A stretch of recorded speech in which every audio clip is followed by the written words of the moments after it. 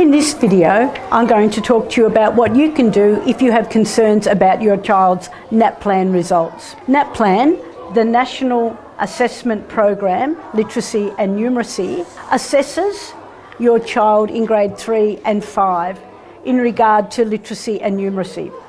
You will receive formal feedback in regard to your child's results, in regard to averages and cohorts.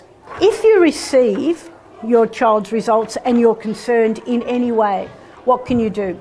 The first thing is to remember to put your child's results into context. It's one snapshot of their progress. Is it in line with other assessments you would have been receiving regularly from St. Bridget's? If it's not, what can you do about it? Come up and see us.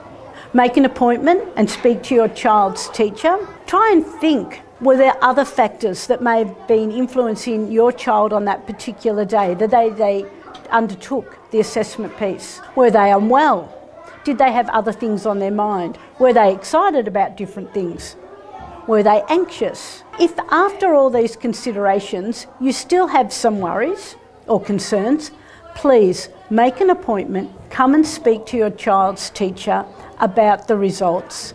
You may then want to speak further to other people, speak to level leaders, or come and speak to me. We're very happy to speak to you in regard to any of the results in any of the assessment pieces. It may be that we need to make some adjustments in regard to your child's learning program, and we're very happy to do that. So please, don't worry about them. Instead, we will work proactively with you as part of a team to make sure that your child's learning needs are being achieved.